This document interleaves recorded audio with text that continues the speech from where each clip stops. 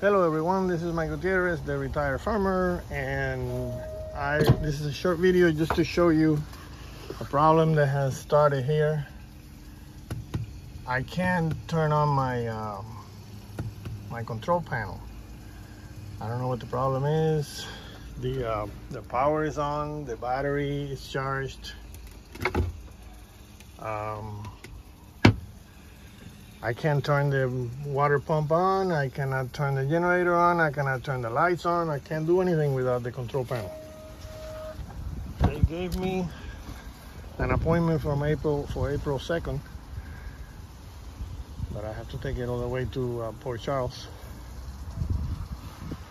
But in case anyone out there has run into the same problem, maybe it's something easy to fix, although they couldn't do it over the phone, so I don't know.